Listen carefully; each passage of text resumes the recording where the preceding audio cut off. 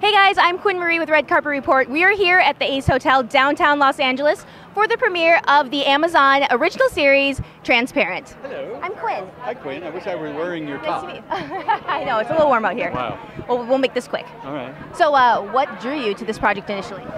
It's a part of a lifetime. It's transformative and brilliant and funny and real. Maura is very, very real to me. It's the part of a lifetime. When they offered it to me, I said, my God, where and when? I'm there. Jill Soloway is one of the great writers and directors of our time. Were you pleased or surprised with the final outcome of your transition? Like, what did you think when you first looked in the mirror? Dressed as Maura? I was pleased because I'm in the hands of experts.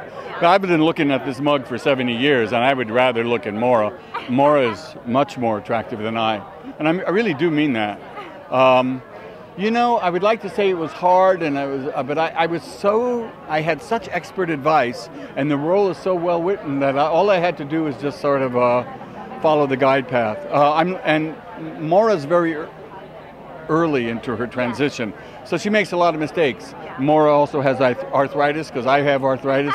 She also wears reading glasses, because I wear reading glasses, and she's just a tiny hard of hearing in her left ear, if you understand what I'm saying. Yeah. And I like the fact that she's not a babe and she's a little older. Yeah. I think that's really important. Yeah.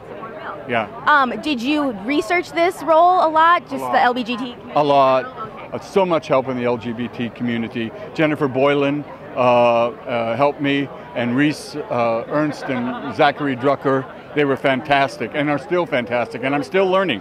I was ignorant with a capital IG. Really. Well, that's awesome. Congratulations. I saw the pilot and it's really good, so Thank you. I'm excited. Thank you. Oh. Thanks for watching, guys. Hit like to like this video. Also subscribe for more interviews, and be sure to check out Transparent on Amazon Prime.